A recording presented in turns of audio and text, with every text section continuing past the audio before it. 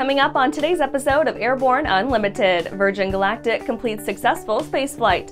Textron delivers first passenger-spec Skycourier turboprop. GAMA releases Q1 2023 aircraft shipment and billings report.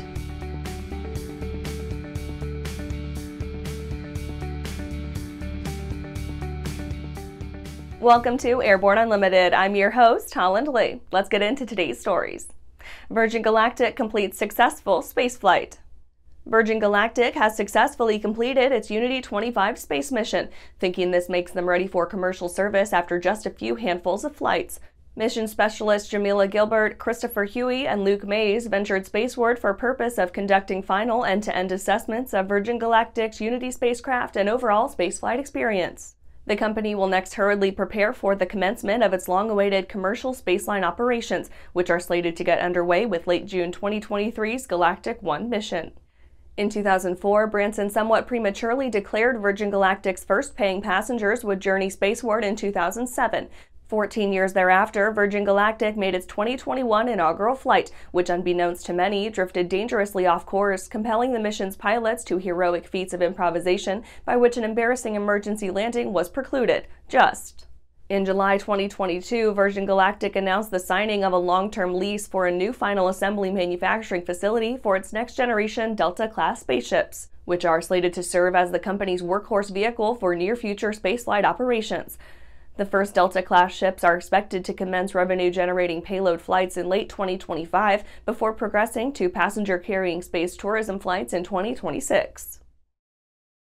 Coming up after the break, Lockheed Martin spins off hybrid airship IP into AT2 Aerospace. Throughout the globe, Piper Aircraft has hand-selected the very best in company representation, service, and support. From first inquiry to acquisition to product support, Piper Aircraft ownership is seamless and worry-free. Piper Aircraft authorized dealers, factory-trained, factory-connected.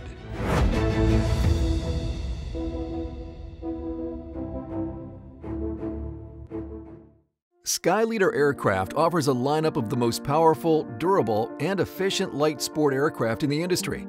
From trainers to roomy cockpits for long hauls, Skyleader has an aircraft for you. And the best part? They're in your budget. Skyleader's base prices are set low to give you room to customize your aircraft to your needs, desires, and wallet, allowing you to put your money where it matters to you most. Visit flyskyleader.com today to learn about our aircraft, customization options, and chat with the team. Welcome back. Now let's take a trip around the patch for some shorter stories. Lockheed Martin spins off hybrid airship IP into AT2 Aerospace. Lockheed Martin will share its hybrid airship IP and related assets with the newly formed AT2 Aerospace.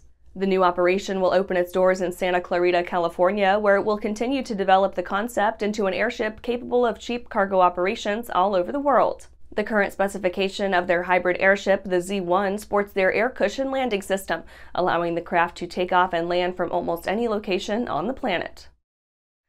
Astro Engine expands hydrogen diesel engine program. Astro Engine has embarked on a program with the Vienna University of Technology and Bosch General Aviation Technology for the creation of a bivalent hydrogen engine. Diamond's sister company hopes to complete the research project by the end of 2024. The engine concept will hopefully be able to run on both kerosene and diesel fuels like a traditional Astro engine, while also being able to run on pure hydrogen. The problem is simpler in theory than in practice, of course, with Astro describing their basic idea as an engine with direct H2 injection and combustion via ignition jet instead of spark plugs. Boeing business jet sees raft of activity.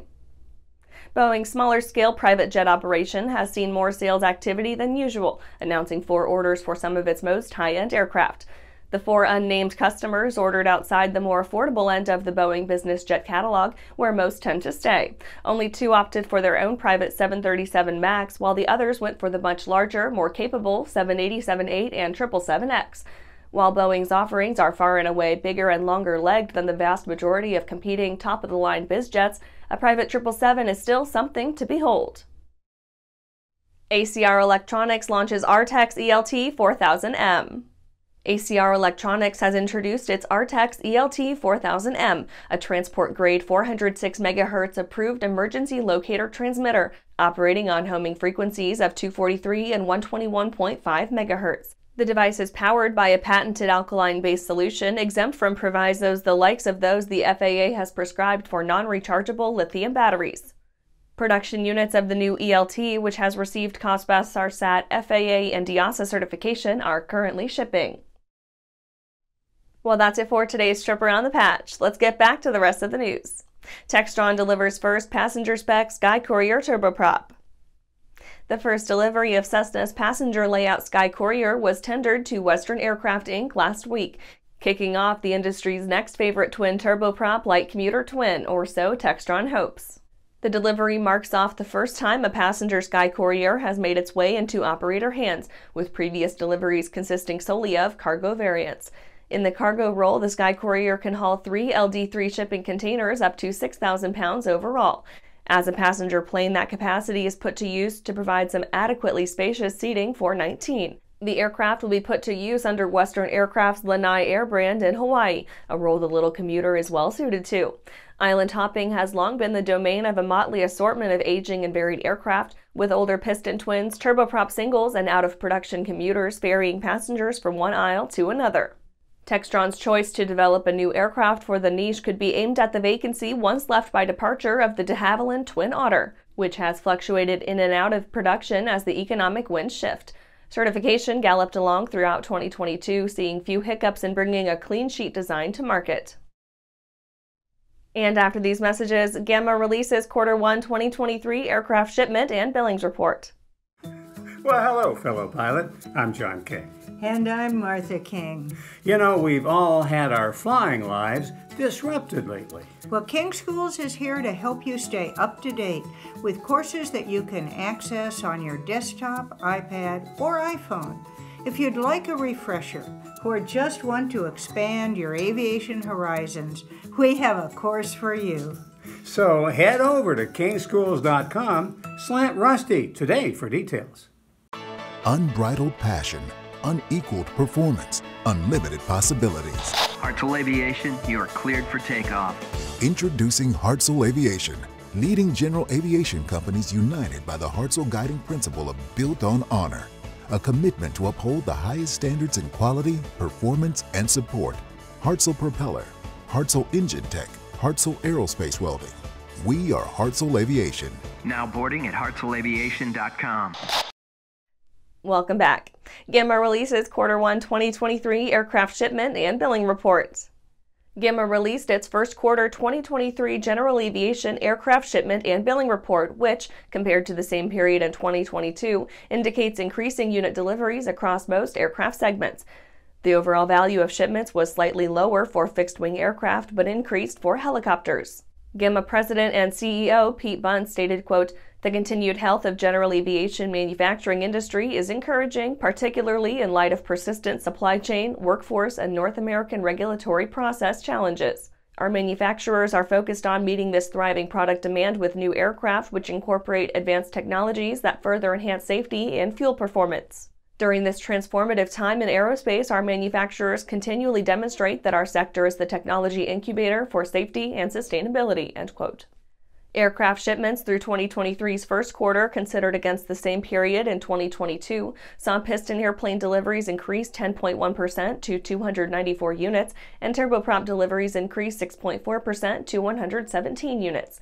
Business jet deliveries remained flat, however, equaling 2022's Q1 mark of 117 units.